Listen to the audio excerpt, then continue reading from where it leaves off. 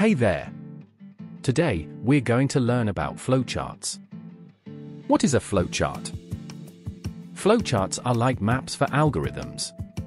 They visually represent the steps of a process, making it easier to understand. A flowchart uses shapes and arrows to show the steps of a process and their order. Start the stop symbol. This is an oval shape that is used to mark the beginning or ending point of a flowchart.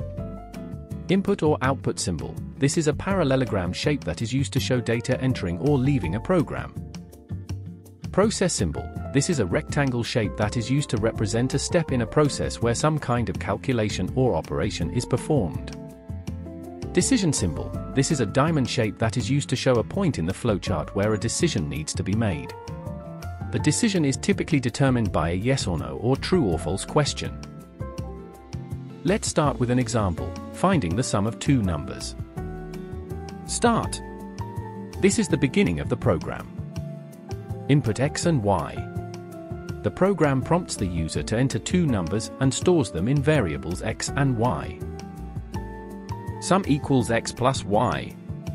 The program calculates the sum of X and Y and stores the result in a variable named sum. Print sum. The program displays the value stored in the variable sum on the screen. This value represents the sum of the two numbers entered by the user. Stop. This signifies the end of the program. Now, let's look at another example, comparing two numbers. Here, the flowchart starts with the input of X and Y. Then, it checks if X is equal to Y.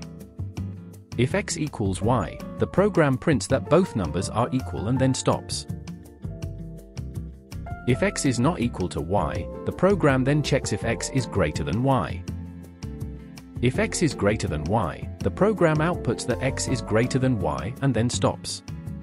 If X is not greater than Y, then Y must be greater than X, so the program outputs that Y is greater than X and then stops. And that's it! Flowcharts provide a clear visual representation of algorithms, making complex processes easier to understand. Thank you.